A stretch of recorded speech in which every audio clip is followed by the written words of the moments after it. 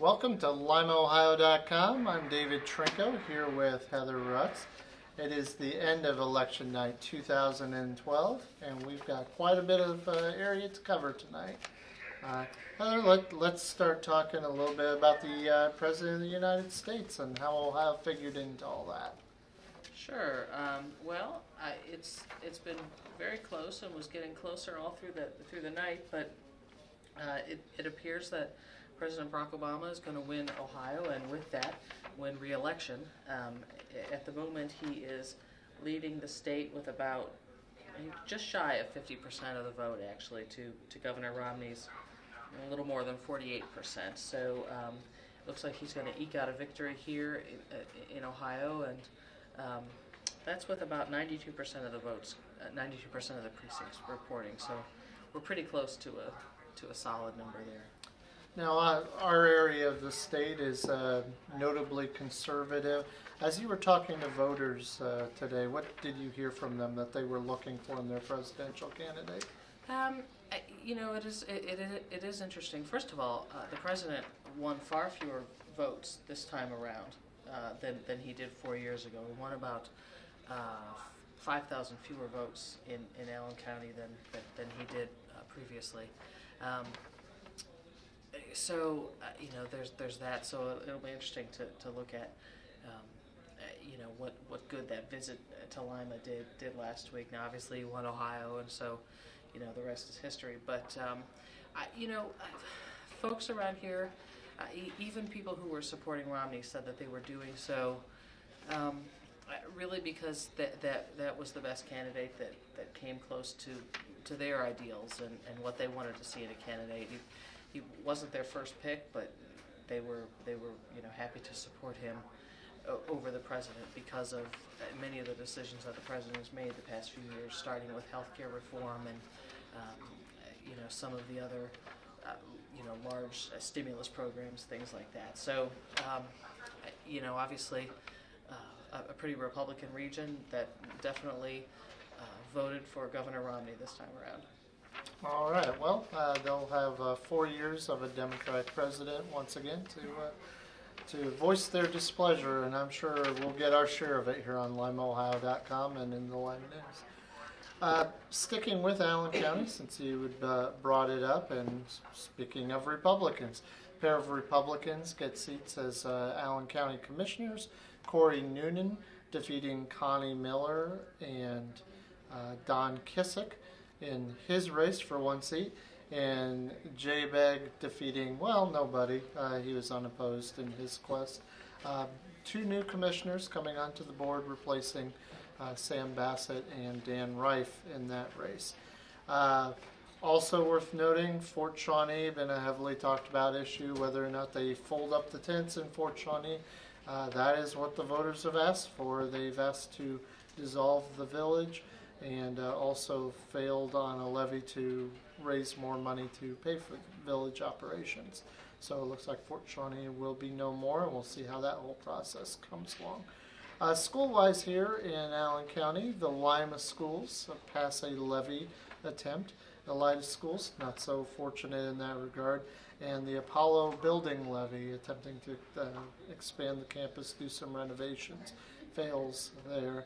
Shawnee Spencerville schools also approving their levy attempts. Now, as we bounce back up to the federal level, let's talk a little bit about a heavily contested U.S. Senate race and a not so heavily contested set of House races. Well, first of all, U.S. Senator Sherrod Brown did win re-election tonight with, at this point, close to 50% of the vote, besting a Republican challenger, Ohio Treasurer Josh Mandel, with about 45% of the vote. This one actually got called fairly early, and the polls were all over the place, with some showing Senator Brown winning by a very large margin, and some other polls showing a much tighter race. But in the end, Ohio went with the incumbent, and he'll have another 6 years on the job there. And interesting to note, Ohio has decided to split up its Republican and Democrats as far as the Senate goes, Rob Portman, a staunch Republican. So that just shows how split we are here in Ohio. And then, keeping with some of the other federal offices, the area House of Representative seats all went to Republicans.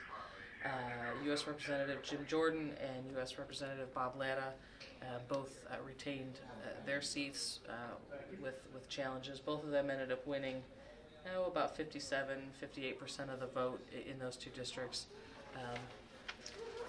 Even after the fourth district especially was redesigned with some of the redistricting. Congressman Jordan's district snakes all the way up close to Cleveland now, but he's going to win that handily with close to 60% of the vote. Jumping back to some local races in Putnam County, there will be a new sheriff there as Michael Chandler defeats incumbent Jim Beutler. That a bit of a surprise to some folks up that way.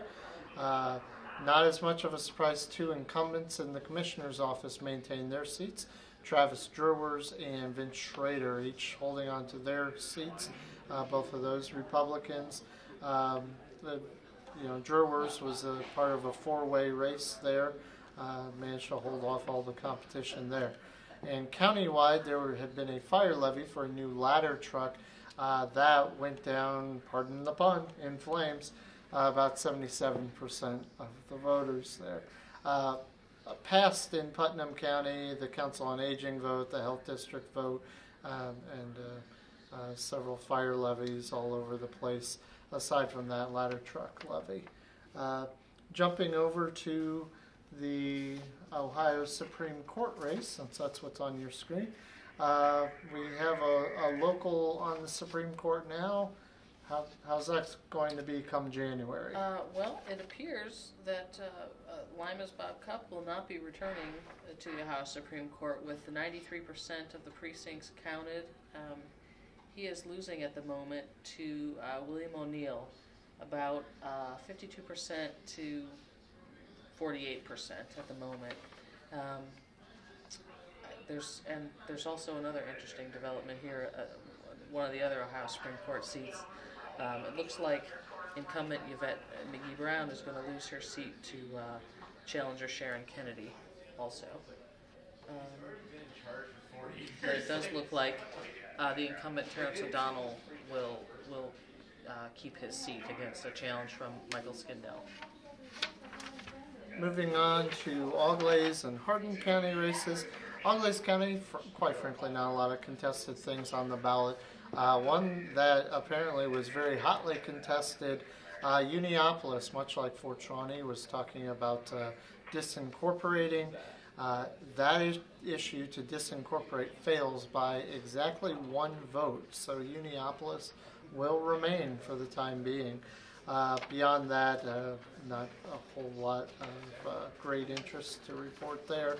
And when you're in Hardin County, two contested commissioner races there. Randall Rogers and Ed Elliott both win there, and new income tax levy in Kenton fails. Moving on to sort of the Ohio House and Senate races, what do we have cooking in those?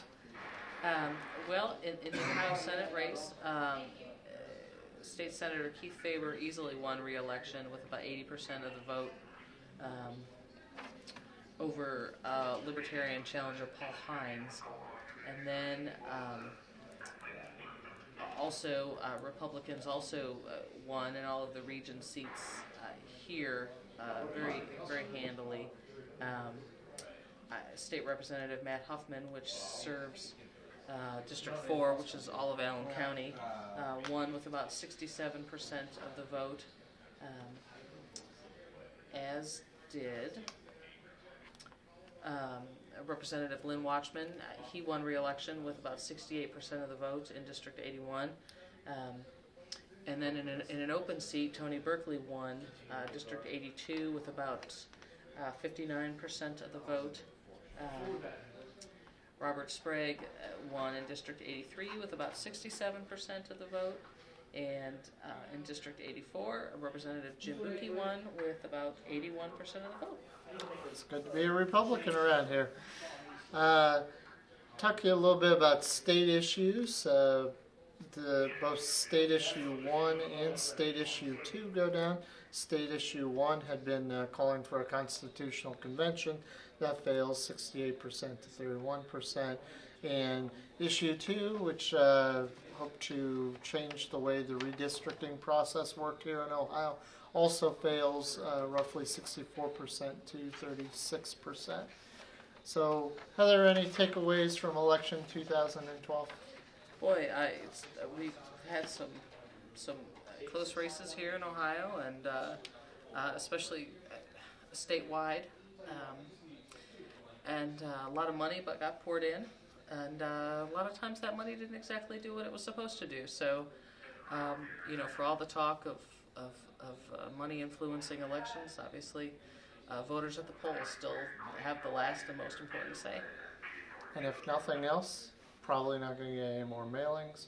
Probably not going to get any more phone calls for, I don't know, until the next guy starts running for election in about 3 weeks. My inbox has gone silent. Well, thanks for joining us here on limeohio.com.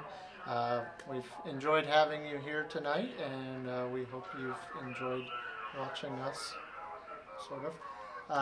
So we're signing off for the night. I'm David Trinko. And I'm Heather Rutz. Thanks for joining us. As soon as I get to the red button.